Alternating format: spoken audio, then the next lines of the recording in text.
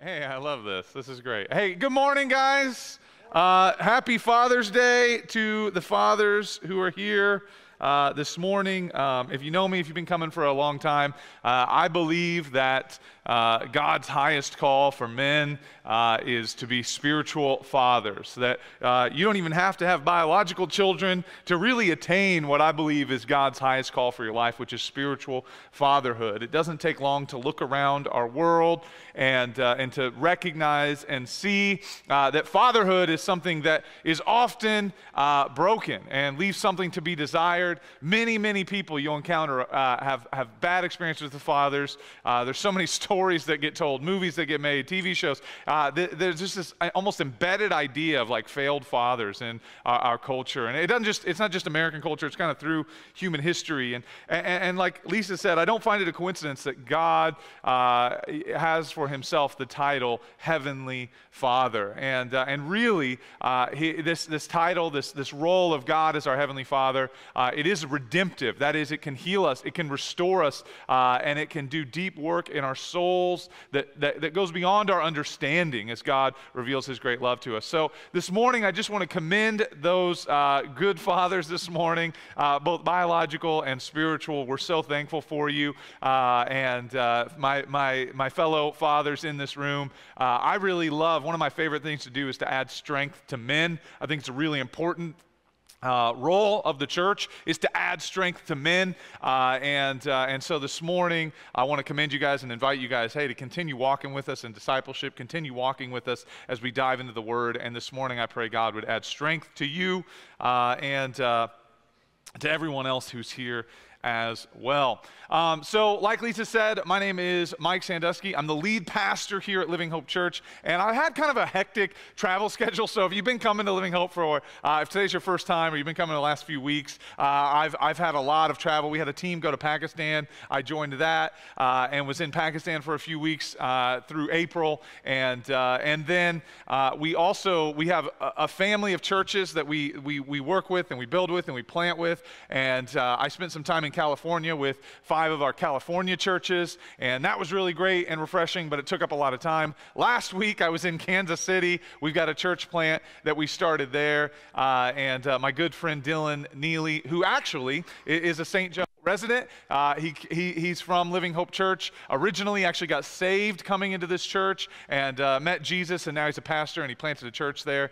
And so anyway, I've been traveling quite a bit, but it's so good to be back.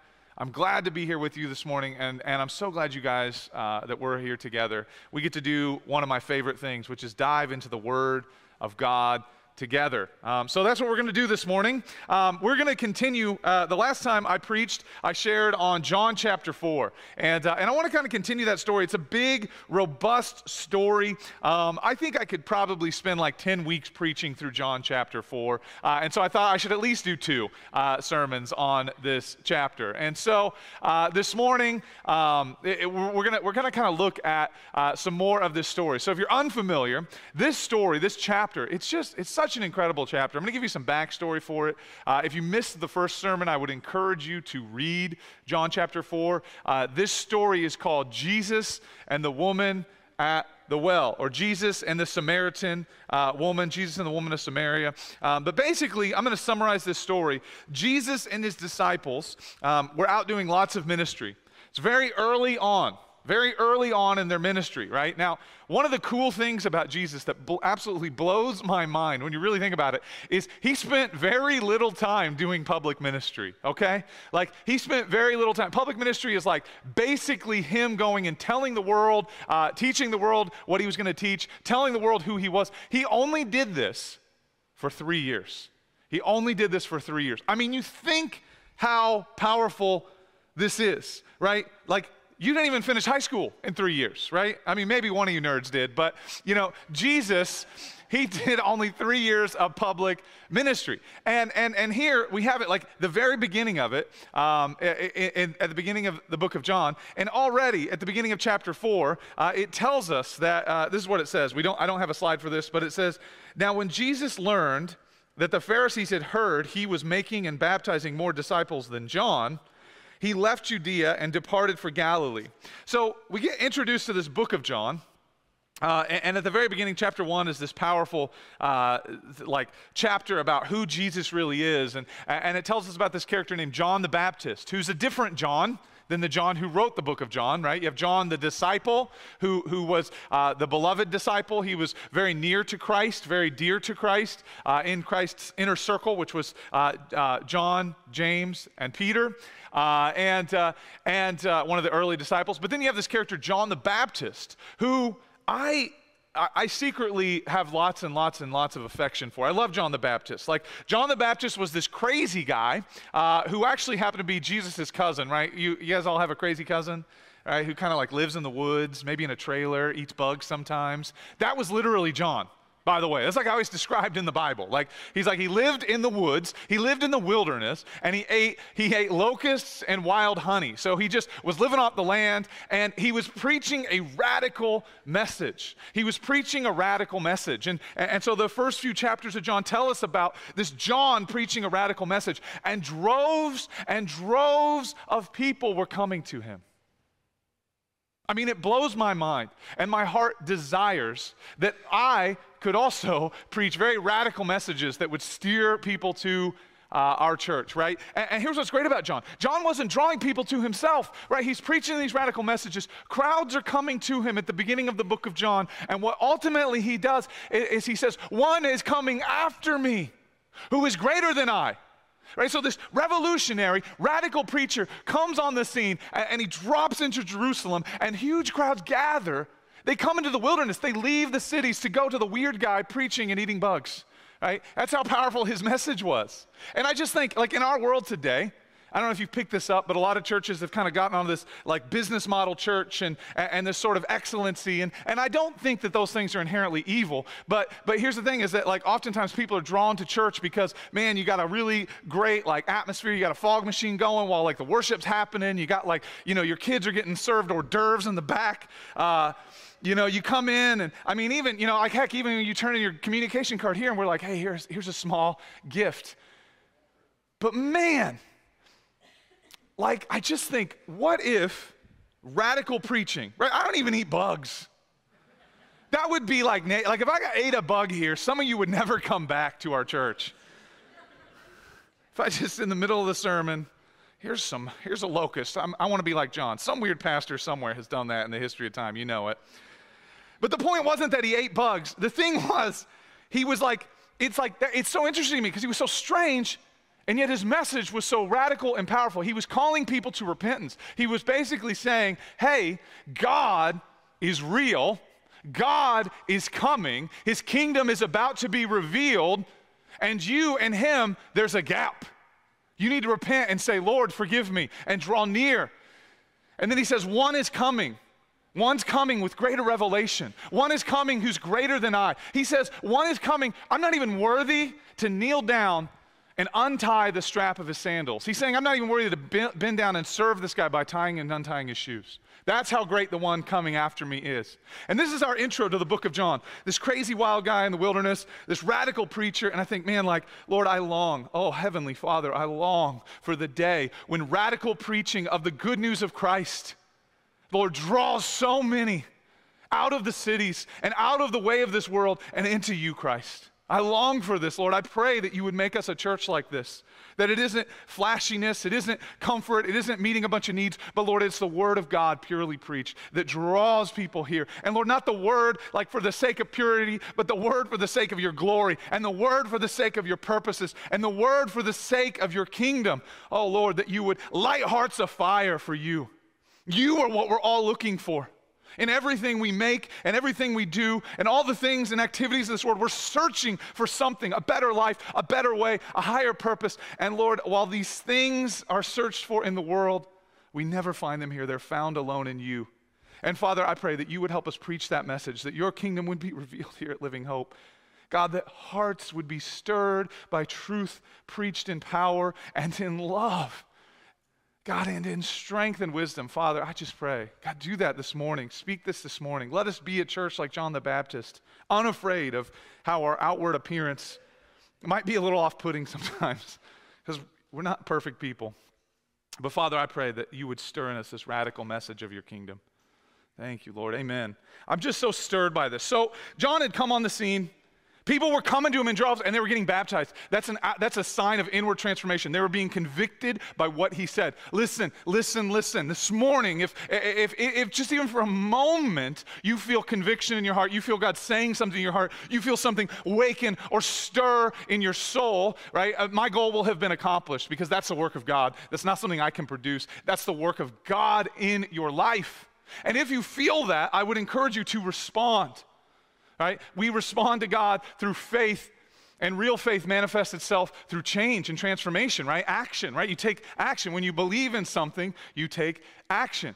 It's not, faith is not merely mental assent. Faith is life changed in a new direction. Right? It's believing something so radically, so powerfully that it moves you and motivates you. And so, like John the Baptist, as he preached, it had inward power, and it changed people, and they got baptized, and it drew huge crowds. If God's speaking to you this morning, there's going to be opportunity. I'll invite you to action. I'll invite you to things you can do, next steps you can take that will unveil to you God's wonderful plan for your life. Right? I can hand you steps today, and I can hand you truth today that if you receive and if you take steps on, will change your life forever, and will fulfill things that you've been seeking after, because they lead you to Christ, the one who gives us what we're looking for. But John had been preaching this message. People had been responding. They'd been finding this life they were looking for. They were getting baptized. And John's like, someone's coming that's greater. Someone's coming that's greater. The Pharisees, so like the Pharisees in the Bible, they're these religious characters who had power and control, and they were working with the Romans. If you don't know that, you probably know who the Romans are, right? Everybody knows who the Romans are. Pretty famous empire, pretty famous civilization in history, one of the most powerful. This is what they're known for.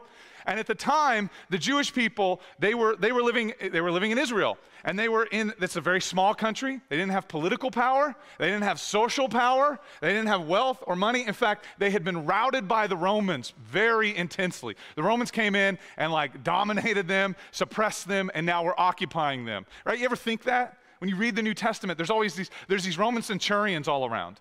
Imagine here in St. Joe, right? We just had we had Chinese military people all the time policing us. That's what it was like in Israel. They were oppressed. They were occupied.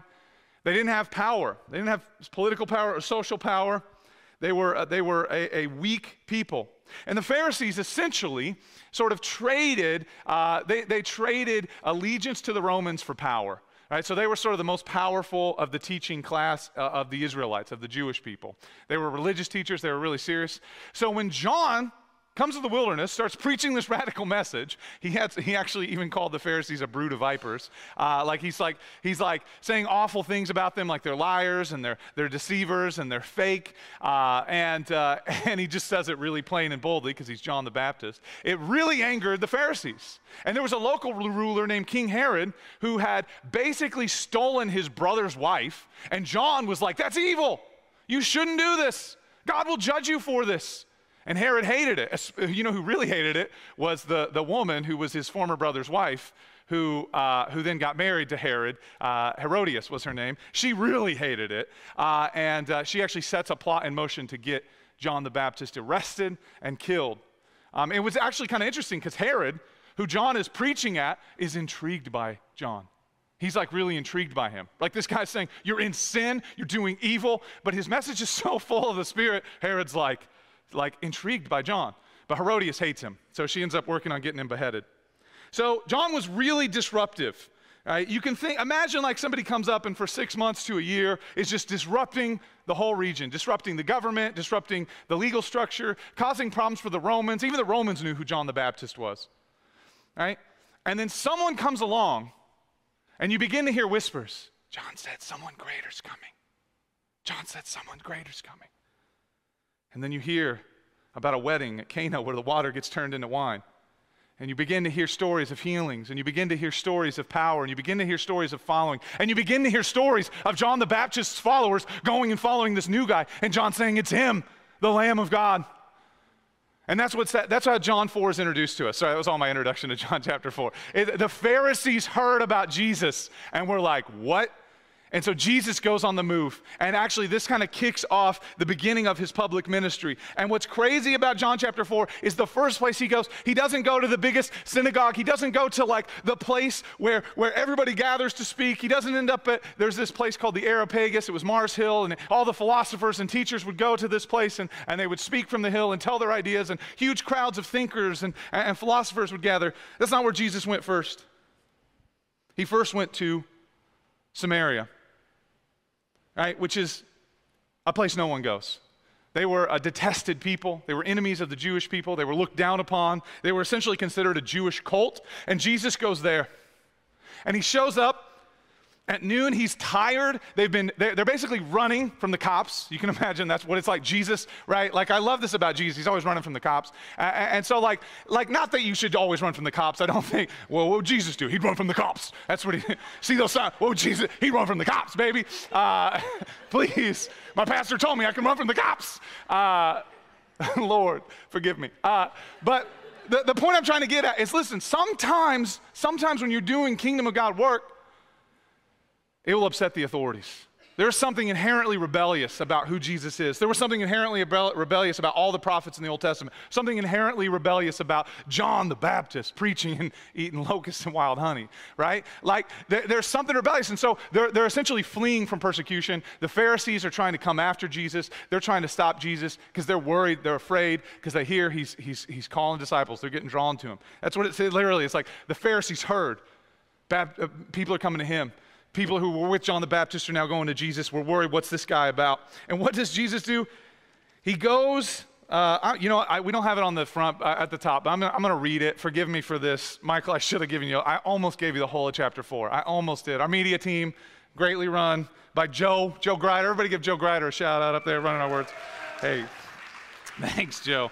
All right, I'm going to read this, and just to give you the intro. So, he left Judea and departed for Galilee because he heard the Pharisees were coming after him. They were looking for him. And he had to pass through Samaria. He actually didn't. Typically, Jewish people went around Samaria. It would take longer to go around Samaria, but Jesus doesn't avoid people. He doesn't avoid dark places. He doesn't avoid his enemies. He goes right for them, right? He goes right for them. And so it says he had to pass through Samaria. And he came to a town of Samaria called Sychar, near the field that Jacob had given to his son Joseph. Jacob's well was there. This is a historic location in the Old Testament. So stuff from the Old Testament happened in this land of Samaria, and the Samaritans had kind of claimed that land, right? And the Jews hated it. They didn't like that. They didn't like the Samaritans. They would avoid the Samaritans.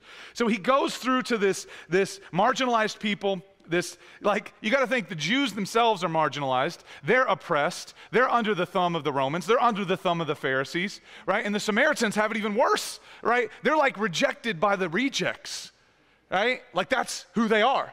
And Jesus is like, I'm going to go. I'm going to find these people. And so Jesus shows up, and it says it was about the 6th hour. It says, so Jesus is verse 6, wearied as he was from his journey. He's tired. He's worn out. Fully God, but fully man, right? Weariness, like we experience. This is God in the flesh. It's that verse alone could, like I said, I could do 10 weeks on John 4. But, Jesus is wearied from his journey. So he sits by a well, right? He's going to sit down. He's going to rest. What do you get? Well, it's hot. It's the 6th hour. That's noon, right? Noon in the desert. It's a hot time. Sits by the well. Doesn't have anything to draw water from, but he's sitting there resting. A woman of Samaria came to draw water, right? So she shows up. And Jesus said to her, give me a drink. The disciples, it says, had left and went to go get food. And verse 9 said to him, how is it that you, a Jew, ask for a drink from me, a woman of Samaria? All right, and so Jesus is here. He's tired. He's sitting down. And this woman of Samaria comes up, and he's wearied. He's thirsty, and he asks her for a drink. This is radical. This is powerful. All right, the story gets even crazier. Like, it turns out she's, like, if the Jews are rejected and oppressed, the Samaritans are rejected and oppressed by those who are rejected and oppressed, and the Samaritan woman is rejected and oppressed by the Samaritans. Right? They don't want her. She's this woman of controversy, this woman of promiscuity. She's been married to all these men. Her life is a mess. And so she shows up at noon. No one goes to the well at noon. They go in the morning and they go in the evening when it's cool, at both dawn and sunset. And she's showing up. And guess who sees her? It's Jesus. He shows up there, and he has this powerful encounter with this woman who's rejected and oppressed by those who are rejected and oppressed. She's like on the fringe of the fringe, overlooked of overlooked. And Jesus sees her and speaks to her, and she is the first person in the book of John who Jesus reveals that he is the Messiah to. It's the first person in the book of John who Jesus gives, he gives the most clear theological teaching in this part of some of the most clear theological teaching he's ever given in all of the Gospels to this singular one. And I love it. What does that say about Jesus? Right? It's this powerful encounter. And it speaks to the heart. And this is why the Pharisees were afraid, because this is who Jesus was. This is the kind of work Jesus was going to do. And he goes on. I'm not going to read the whole story because I preached on it a few weeks ago, and I don't want to rehash that. But it ends up being this really, really powerful story. And it's the first place Jesus goes. And he says to this woman, he prophesies over her. She's actually rejecting him and pushing him away at first. She's like, how do you, a Jew, talk to me? And what are you doing asking me for water? What are you doing asking me for water? I'm a woman. And first of all, Jews couldn't drink, he couldn't share a cup with her. If she had a cup that she drank from, according to Jewish custom, he would be ceremonially unclean if he drank from the cup of a Samaritan woman. He could not do that. And yet, Jesus is looking past that. Right? There's this idea of the Bible. It's not that Jesus would become unclean. It's that Jesus is so holy, Jesus is so pure, that he transcends the cleanliness rules, right? He could touch lepers, and instead of him becoming unclean, they became clean. That's who Jesus is, right? You ever have a friend? You ever have a friend who says, man, I can't go to church. I go to church, I would light on fire. No, my friend. You don't understand Jesus. You understand that there's wrath that God has and that you rightly deserve it. The Bible says this. We rightly deserve the wrath of God. But God became a human and came, and we were broken, and he took that brokenness upon him. And just like he touches that which is unclean, like a leper, and the leper becomes clean. The uncleanliness doesn't touch Jesus. Your sin, right? It could not stick to Jesus. He took it, he absorbed it, and his holiness, his righteousness has come upon you. If you're here and you don't know the gospel of Jesus Christ, let me tell you what it is right here and now. This is God in the flesh who came down from heaven and sees you wherever you're at. You may feel overlooked. In fact, here's the thing. It's actually harder if you're not like this Samaritan woman. It's harder if you're really confident. It's harder if you really think, man, I got my life together. It's harder if you're really like, I don't need anybody's help. He's a savior. It takes humility to come to a savior. But if you soften your heart and you recognize, actually, I think oftentimes, I tell people this, my friends who say, man, I'm not holy enough. If I came to your church, I'd light on fire. I say, you're not far off from the truth, but I got good news for you, right? At first, that terrifies them. Like, what? I didn't think that actually happened. It's like, actually, it did. But that fire that you feel you deserve landed on Jesus because he loves you, man. In fact, he's made a way. The Bible says you can have confidence to draw near to the throne of grace because of the work of Christ. Because of the suffering servant. This is incomprehensible. And I know you've heard it a lot. Listen, I know you've heard it, many of you, maybe not all of you. Jesus would often say, those who have ears, let them hear. It's possible you heard something a lot without actually hearing what it is. The God who made the universe, the uncreated, everlasting, eternal God who made all things and is in himself perfect, who we can feel the sense of I'm not good enough. That God took your I'm not good enough and he put it to death. He took your brokenness and he wore it himself. He took your sin and he wore it himself. He took the sins committed against you so that you can be healed. And he put those to death on the cross. What Christians believe ultimately is that we are broken and sinful, that we were dead, but God, because of his great mercy, he took our death and has made us alive. Not because we deserved it, but because he is merciful and good and wonderful. And this truth is transformational. This is it. Like we sang it in the song. It's like, man, this truth transforms you from the inside out when you believe it and you receive it. This is what Jesus was doing. This is what he does with the woman at the well. So he gets to the end of this, and she's arguing with him, and she's mad at him, and she's like, how could you ask me for water? And then he's like, if you knew who I was, you'd ask me for a drink, and I'd give you living water. And he's like, anyone who drinks of the water I give will never thirst again. That's what he says. This is what Jesus is saying to you. If you come and drink of his water, if you come and receive what he has, what he has, right, it satisfies forever. The more you drink of Christ, listen, the sweeter and more satisfying it becomes. The more you drink of Christ, the more you have. It's like if I gave you a treasure that as you dug in, it was like a Mary Poppins treasure chest. Like you're like, there's more here. And the deeper you get, the richer it is, the better the treasure. It's like a cup of water that the more you drink, the bigger the cup gets. The more you drink, the more satisfying what you're drinking is. That's who Jesus is. And he tells this woman, this is what I got for you, living water. And she says, you have nothing to draw this water with. And they're sitting by this well, and he's talking about water, and she's thinking in the physical. He's talking in the spiritual. Listen, beloved, brother and sister, you maybe have heard the words of God and thought physical and not realized it's spiritual, it's deep, it's invisible. Right, so much about our world, so much about what has value and has worth is not visible to the naked eye. It's not all physical truth. It's not all science, right? There's transcendent truth, spiritual truth, right? You have a soul. I've never seen it, but I believe it and I know it and I've encountered it. I've looked into the eyes of people who have broken hearts, right? I don't see a broken heart, but I see a broken soul. Right? Jesus is coming and he's talking about spiritual truth. And he goes on, he says, those who worship me must worship in spirit and in truth.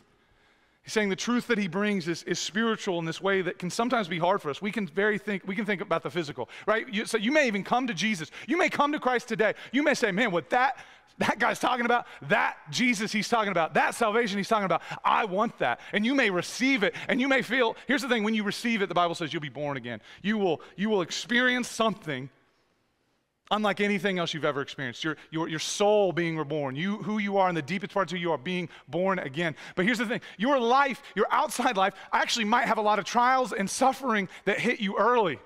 Right? And you may say, well, I gave my life to Jesus. Why all of a sudden are things so hard? Right? Because this isn't primarily about the physical, it's primarily about the spiritual. You're born again from the inside out.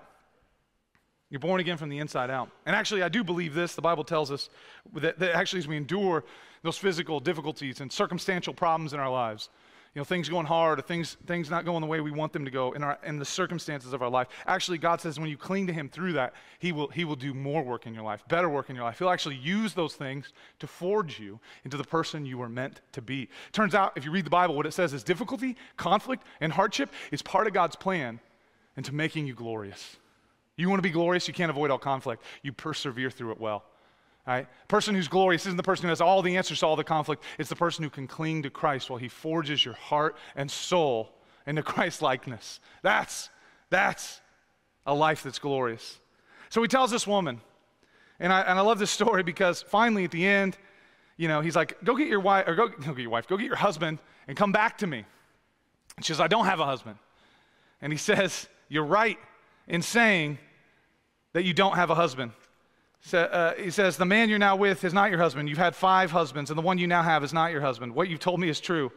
And she looks at him and she says, sir, I perceive that you are a prophet. I love this. And then they get into this long spiritual conversation. She's like, they debate, and then she's like, well, I know when the Messiah comes, he'll tell us everything. And then he looks at her. I love this. This is like, Jesus doesn't do this often in the Gospels. It's like when you realize that you may be a long-time Christian, and you never realize like how radical the story of the woman at the well is, right? Like that like she's a Samaritan, she's like a shameful, promiscuous woman in the culture and in the day.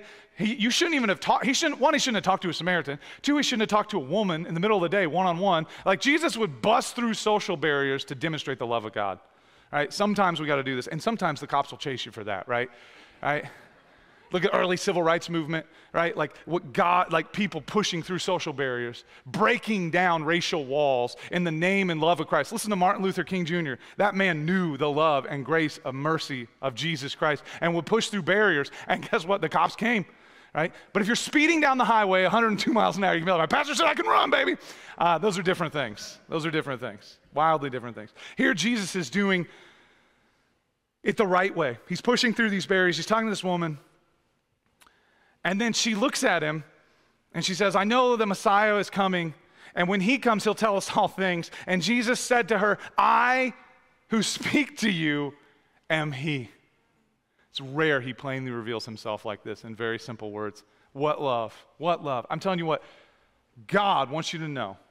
Jesus wants you to know. Messiah means Savior. It means Redeemer. And what God wants you to know is that He is looking at you and He is the Redeemer of your life. He's not just some, obscure generic Redeemer. He's the Redeemer for all that you're looking for. He's the Savior that you have been searching for. He tells us, he has this famous line. You've probably heard it. If you haven't, it's a good one. I'd love to hear this for the first time. Jesus says, I'm the way, I'm the truth, and I'm the life.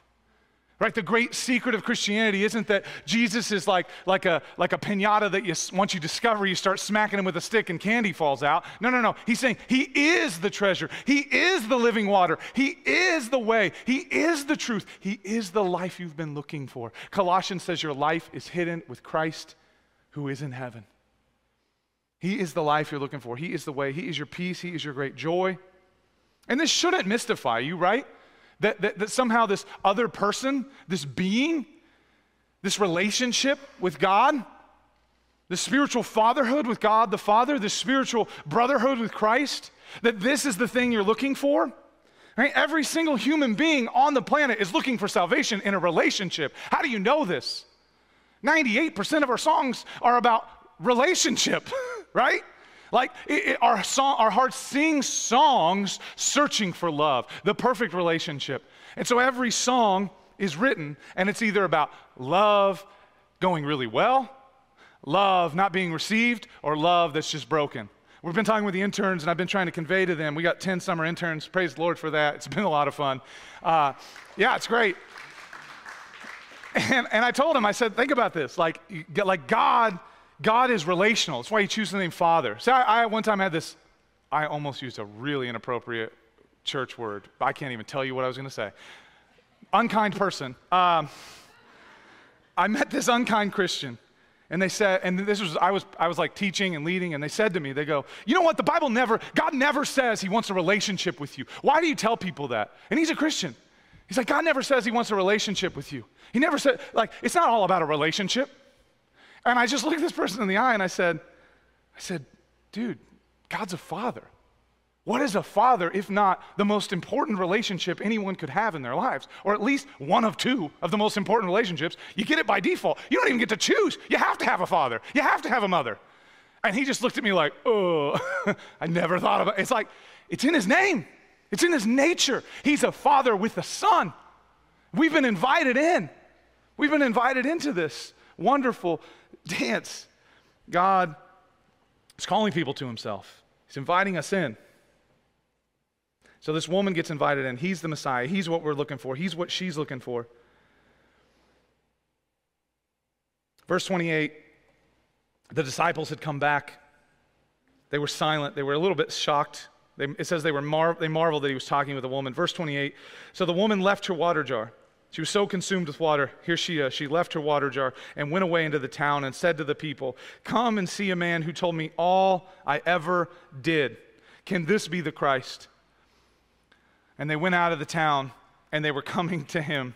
All right, so this woman who's a social pariah, who's a reject of reject, Jesus turns into His first evangelist. I love this. I mean, I guess John the Baptist is kind of the first, all right? Called by God to send to say, hey, here's Jesus, here's the Messiah. And it's not just John the Baptist in the wilderness, but it's the woman of Samaria, the woman at the well, who she goes and she says, come and see one who told me all I ever did. All I ever did. And it says the town went out and we're coming to Him. The message has the power. It's not about, like, this woman wasn't trained. She wasn't like, oh, I'm ready to go be an evangelist. Oh, you know what? I happen to go to preaching school. No. This woman was not trained. This woman was called. This woman was given a message. And I want you to know something. You have been called. If you are in Christ, it's not just salvation. It is salvation. And man, is that infinitely glorious. It's also a call and an invitation to build a kingdom and convey a message that isn't an obligation, but is a joy. It's the way and the truth and the life of Christ revealed. And it's a great joy to get to participate with Jesus. So His disciples come up and they're mystified by this. They're mystified by this, and you might be mystified by this, and you might look at this story and say, oh, Jesus is the only one who can do this. Oh, or that's Jesus, and I'm not Jesus, and if somebody walked up to me, I wouldn't be able to say, hey, the person that you're now married to isn't your spouse, and you've had 5 spouses before. You're like, if I say that, they'll be like, what are you smoking, man? You've been eating wild honey out in the wilderness? Something weird got in the honey, man. No, you're like, I can't do that. But listen, John the Baptist just went. He had a call, he had a message, and he went. And guess what? People came. Even though he was weird, you might be weird. God's got a call and a message for you. This woman at the well, man, isn't this crazy when you think about this? Like all 3 pictures, the beginning of John, who gets called? Who gets called? Who gets called? Everybody gets called, right? First, it's John the Baptist, weird cousin, eating bugs in the wilderness. God calls him to himself, gives him a call and a message. All right, next, it's the everyday people, working class, fishermen who hear, hey, you hear that guy? He's preaching something. He says another one's coming. Could it be the Messiah we're looking for? This world isn't working for us, right? This world isn't working for us. Like this world wants to set you against other human beings. Jesus wants to invite you into a kingdom that brings life.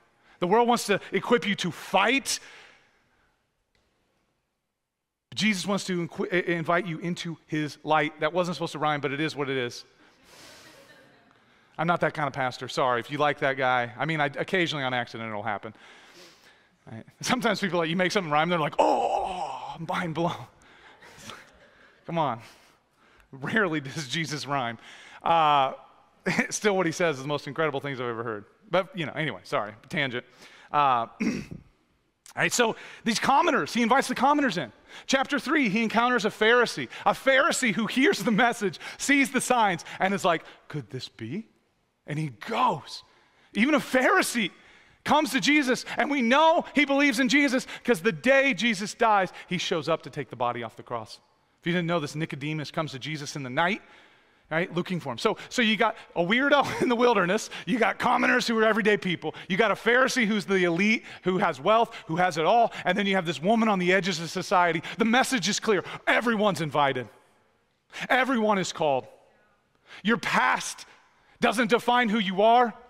Your victimhood, don't let the world tell you this. Your victimhood, the things done to you, do not define who you are. Jesus comes to set the captives free. He can heal those wounds. He can break those chains. He can turn you into someone who doesn't walk around lifting up oppression to get authority in this world, but rather he defeats oppression and sets you free that you can go and find others to set free in the name of Christ, not by your strength. It's not about your gift.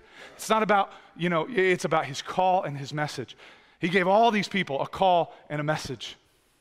What's he say to the disciples? The disciples got to see it up close and personal. And even the disciples, just so you know, they were called from a variety of places. You got a zealot who's like, probably would have stormed the Capitol. Let's just say it. He would have been, Simon the Zealot would have been like in the Capitol storming it. Jesus called him to something better than that. You got a tax collector who's like a thief stealing from his own people. Jesus called him to himself. You got blue collar, that's not right. Blue collar workers, right? Fishermen out. And Jesus calls them to himself. You got people from all walks that Jesus calls them to himself. All right? And it's incredible. He's calling us to himself. So the disciples, they get this up close view, and it says here, so the woman went, she told everybody, the crowd comes, they respond to the call and the message. It's not about her abilities, but it's about her call and her message. It's not about your abilities, it's about a call and a message. And this was the verse I was going to zoom in on today. We'll wrap up with it today. It says, meanwhile, the disciples were urging him, saying, Rabbi, eat. Right? Just like the woman was caught up in water, they're caught up in the physical. Rabbi, eat. Rabbi, eat. But he had said to them, I have food to eat that you do not know about. So the disciples said to one another, has anyone brought him something to eat? Right? Don't miss it, right? I love this because the disciples, I think sometimes we're like, these are the elite Christians of Christians. They were also kind of dumb sometimes, and I'm kind of dumb sometimes, but right, God still calls me, and God still loves me, and God still uses me. God used these men to do great things, used these people to do great things. These early disciples in the book of John. So they're focused on bread. Eat. You're tired. We came here to rest. Eat. I have food to eat you do not know about. Did someone give him bread? Jesus said to them, my food is to do the will of him who sent me and to accomplish his work. My food is to do the will of him who sent me and to accomplish his work. Do you not say there are yet 4 months, then comes the harvest? Look, I tell you, lift up your eyes. He's saying, can't you see when it's time to go gather the fields? Can't you see when the apples on the tree are ripe? He's saying, look around you. The harvest is ripe. People are ready. Look around you, brothers and sisters. Our world the death of this world is on display everywhere, and it might be depressing you, and it might be leading you to misery, and it might be leading you to hopelessness. But let me tell you this, Jesus is one who takes hopelessness and gives hope, living hope. Jesus is one who takes brokenness and heals and restores and makes us whole again. Jesus is one who takes us from death and brings us life. So if death is reigning in this world, if you feel hopeless about this world, let me tell you something. I know the one who is the way and the truth and the life, and it's not just passion, it's reality, it's love, it's the kingdom of God revealed in a man who is also God in human form. And he's real, and he's calling you to himself, and he brings life where there's death, and this is the work he's doing. You can participate with him. When we say the kingdom of God is at hand, it doesn't mean we're building towers and saying, oh, we're so righteous and we're so good and the world's so broken. No. To bring the kingdom is to go to the hard places. To bring the kingdom is to see the woman at the well. To bring the kingdom is to go to the rich and the poor, the black and the white, every person, every people, and say, God loves you, God sees you, he's covered your sin, and he's calling you to come be a part and to come build with him. And he's building a kingdom that sets captive free and brings life where there's death. And what better work, what better purpose, what better call could you have? Jesus says, it's so satisfying, it's like food. To do the work of God. It's not an obligation. You're not earning your salvation. It's freely been given. It's freely been given, brothers and sisters. This is why it's satisfying to do. He says, hey, the work of God is like food that satisfies. He's hungry, he's thirsty, he's tired. The work, he says, my food is to do the will of him who sent me and to accomplish his work. He says, lift up your eyes, the fields are white for harvest. Verse 36, already the one who reaps is receiving wages and gathering fruit for eternal life, so that the sower and reaper may rejoice together. For here the saying holds true, one sows, another reaps. I sent you to reap for that which you did not labor. Others have labored, and you have entered into that labor. Listen, here's what he's saying. He's inviting the disciples. He's like, they're mystified, but here come all these Samaritans from Samaria. And the disciples got to be, what kind of conversation? Like, how do you even, what? Right? It doesn't compute. There's a woman here, and now the whole city's coming? A shameful woman at that? A woman you shouldn't have been talking to? And now all Samaria is coming to you, Jesus, to ask, to talk? And they're like, is this the Messiah? And the disciples had to be like, you told them you're the Messiah? You haven't even, right? Like, hasn't even been clearly revealed to them yet. It's like, you told her before you told us? It's incredible. Absolutely incredible. And Jesus says, hey, listen, the work of God, the life of God, walking in the call of God, proclaiming the message of God is so satisfying. It's like food. And then he goes on, he talks about sowing and reaping. He says there's fruit. Listen, imagine somebody just gave you a field of fruit trees. Right? Already the work has been done. They give it to you for free, and all you got to do is go and pick the fruit. And imagine it's fruit trees that, like, the fruit never goes rotten. The fruit never falls off on its own, but it's just always viable. It's always got fruit. You can always go in and grab and eat and be refreshed and be satisfied, and you can go gather fruit, and you can go sell that fruit, and you can harvest wages from this, he says. And what this means is, he's not talking about physical money, right? I think he's talking about something much more valuable, like purpose and joy and life. You can go pick these apples and bring them into discipleship and bring them into the kingdom. I mean, the number of people, listen, people in this room, I heard a story this morning of redemption, relational redemption, that my heart has been singing about for months. My heart has been singing about for months. In this room, there's people. I heard a story this week. I got a friend. Listen, 2 days ago, I was worried my friend was going to die. Someone I love dearly. Someone I know dearly, and she's just had, like, some of the worst health issues you could imagine, right? And yet the joy of Christ sings from this woman. She has suffered. I don't know if I know a person who has suffered more than her, and yet the joy of Christ sings from her soul. And I say to her, her name's Daniela Harrington. She's a wonderful woman of God. Her and her husband, David Harrington, they're part of our church in St. Louis, and just incredible. And one time I was telling Danielle, I was talking to her, and I said, Danielle, I said, I don't even know what it's like. I've never suffered like you. And she said, I'm going to stop you.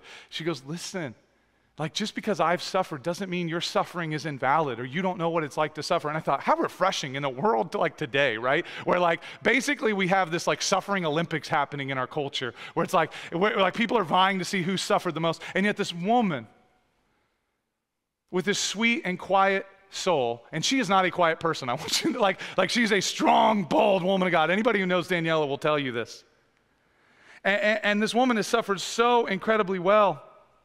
And she's such a spiritual giant to me. And yet, in regards to her suffering, it sings of the glory of Christ and the refreshment of Jesus. And I'm just so strengthened by this. She had a diagnosis. This story was being shared publicly this week on Facebook. And basically she had bacteria growing in her heart. This is bad, really bad. And due to her, and I'm like praying, and I'm like, man, I was a microbiologist before I was a pastor, and so I'm like, this sounds awful, this is terrible, and so and we pray for her a lot. She's in the hospital a lot. Again, I don't know any human being who suffered like she does, and like she has, and yet the glory of Christ sings from her life. What a testimony. And so we've prayed for her before, but I was like, this is so serious. This is maybe the most serious it's been, and I'm like, Lord, I'm contemplating, is my friend going to die? Are we going to lose, and I'm thinking about this. And yesterday, my wife was like, hey, she's like, did you hear? And she reads the story. I don't have it pulled up, but, maybe Mackenzie, maybe you pull that story up. You could read it while we're worshiping today. My wife, she can pull that up. But basically, they said they had seen, it was very visible, like bacteria growing. It's very visible. So there were these growths, these things in her heart that were in there. And we all start praying. And yesterday, they said the doctors went in and they did the imaging, and they can't find them. And they don't know where it is. And the doctors are completely mystified. And they're like, they don't understand. And I'm just like, man, this is I'm like, what? My mind is blown. Every time a crazy healing like this happens, my mind is blown. But this is who Jesus is. He's a miracle worker. This is the kind of work he's doing that is so satisfying. I think it's so life-giving to get to tell her story, my friend's story, right? I get to just, because I know her, I get to tell her story. I'm getting to pull apple off a tree I did not plant. I get to share it with you guys. And anyway, it's incredible. Here's the big idea here. Is Jesus is inviting you. He has got a call. He has got a message for you. First of all, he's got a life. If you don't know him as the way, the truth, and the life, that's what he's calling you to. But he's got purpose for you that is so satisfying. It's more satisfying than anything in this world that you could find. And listen, you're like, how do I do this? Well, first and foremost, the first step is you say, Lord, I'm gonna seek after you. Like I said earlier, I hope and I pray, and I can't make it happen, but I hope and I pray the word of God was so clearly preached, that truth was so clearly preached today, that you felt this lightness, this light, this switch, this power inside of your heart. Maybe in your mind, you're like, oh man, it just seems so clear.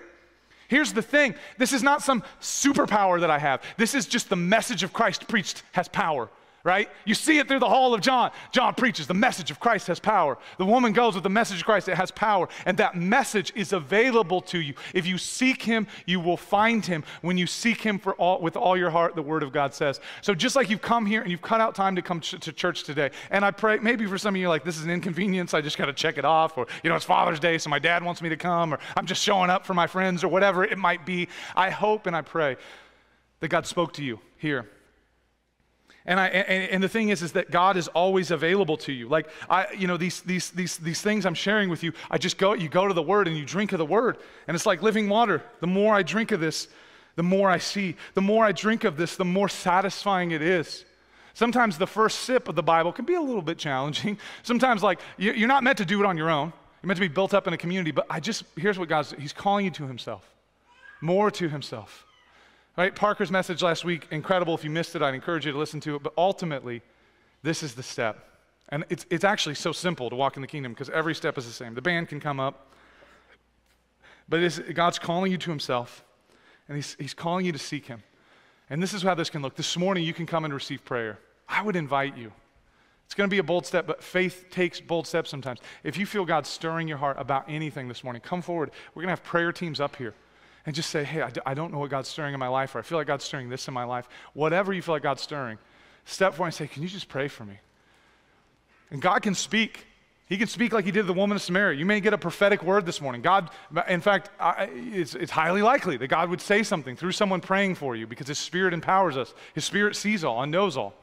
And so I would just encourage you, if you feel that, come forward. And I would just say, listen, come to the Lord.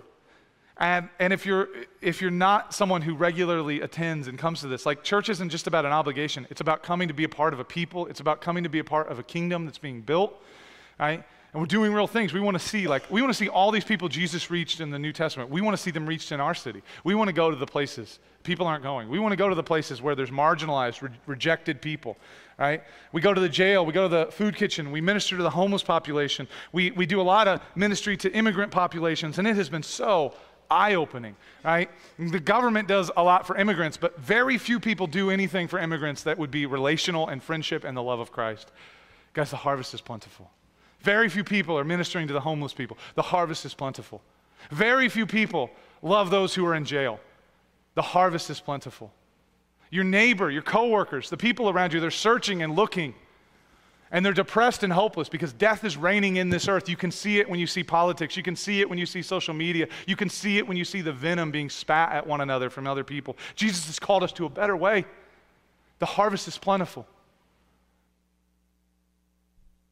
I'm going to pray. Heavenly Father, I pray this morning you would call us to yourself, call us to be your people. I pray that you would put a divine call and message in every heart here today. Father, I pray that there's someone here who did not come with any expectation, and Father, you lit their heart on fire today for your kingdom and your purpose and your life. And Father, I pray that your real power would come, that you would bear fruit in our lives, that each one of us would feel the power of your Spirit, the wonder of this message of grace and love that is demonstrated in you, Jesus, and that it would move us and change us. And we would be a people empowered, a people called, a people with a message, and a people who seek after you, Christ, and are just like you everywhere we go. Father, forge this in us. Draw us together in unity. God, help us as we gather on Sundays, as we gather in community groups. And Lord, I pray you bless every single church in this city, in this nation, preaching the gospel of Jesus Christ, preaching the man who went to the woman at the well and redeemed her. Father, I pray you would bless those churches. I pray you'd bear fruit in those churches. I pray, Lord, that your kingdom would come and your will would be done here on earth as it is in heaven, as the glorious message of Jesus is preached, and light a fire in our hearts that we would say, Lord, to do your work and to walk with you is like eating really good food. It's like walking into a harvest, a field of fruit trees on a pleasant day and just plucking fruit off and enjoying the taste while we walk with you. Heavenly Father, I pray, do this work in us. Stir us and call us. In the name of Jesus we pray. Amen.